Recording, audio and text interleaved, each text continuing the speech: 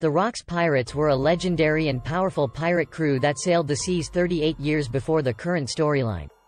They were led by Gol D Xebec and considered to be the most dangerous and strongest pirate crew of their time. The Rock's pirates ruled the seas before the rise of Gol D. They were without a doubt the strongest pirate crew of their time. Aiming to become the strongest military force in the world, they had at least 3 of the 4 future Yonko. They were the most threatening organization to the world government. Eventually, it took the combined strength of Gol D. and Monkey D. Garp to defeat them. I gave a look at Garp's wikies and found out he was chasing Shakky, Rayleigh's wife, about 40 years ago. During the Sabaody Arc we get to know about it, and Shakky said she just quit being a pirate 40 years ago to open her bar. The Marine may assume she's actually dead and that Garp may killed her. The odds are real that she was someone in the Rock's pirates.